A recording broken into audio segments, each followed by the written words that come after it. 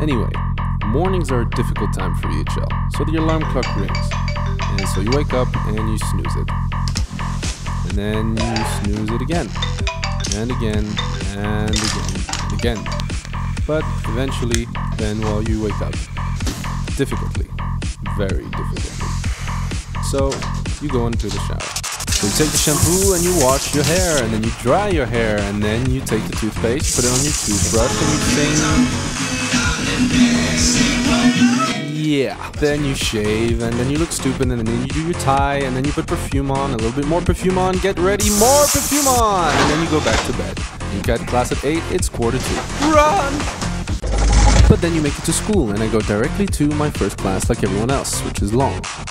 Very long. But then the break, and you go at 10 a.m. to the bar. Order a drink, order again, and yeah, it's challenging. So you say hello to some friends, and then some other friends, and then to some other friends, and you go directly to your second class using the stairs, or be lazy. We all know the feeling. And if I don't have a second class, this is what I should be doing. Actually, like every student at EHL, this is what I actually do. And then it's lunchtime, and like everyone else, you can walk to the food court, run to the food court, use special transportation, or even teamwork. You will always face the inevitable queue that everyone hates. So you go to the fast food, order your sushis, then sit down, eat your sushis, and then before you know it, it's time for group work. And so you work on the project, and then you gossip a little bit, and then you fall asleep, and then you play games, and we all fall asleep again. And then sometimes you just disagree. Group work finished, I go home. Open the door, throw the keys, and since I'm a little late on studying, this is what I should do. This is what I actually do. HR portfolio is awesome!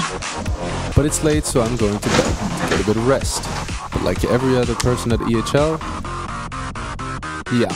So you go on the Facebook, the 9gag, the YouTube, and even sometimes asking you to love her.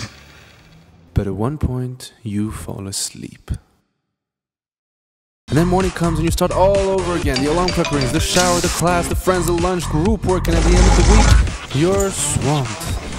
Anyway, I'm a student at EHL. And like every student at EHL, I read the student voice.